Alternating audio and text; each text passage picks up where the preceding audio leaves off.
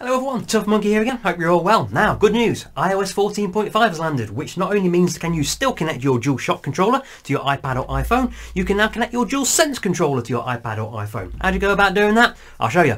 Right, go to your settings on your chosen device, go to Bluetooth, that'll list all your Bluetooth devices, then you need to press your PlayStation button, PS button, and the share button together until you get a blue flashing light. Bear with.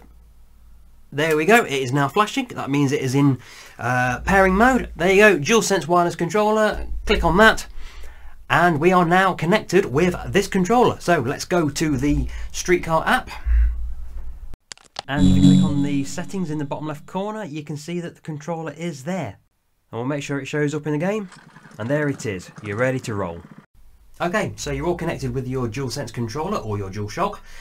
There is one extra bonus feature on iOS 14.5. If you go to your general settings, you'll see there is an option for game controller. In there, you'll see that there is a few more options in there, such as identifying controller, which for some reason makes the haptic thing buzz on there, and also customization. And this is the best bit, you can redefine your keys for whatever you want them to be, which is quite useful. Anyway, have a play, see what you think.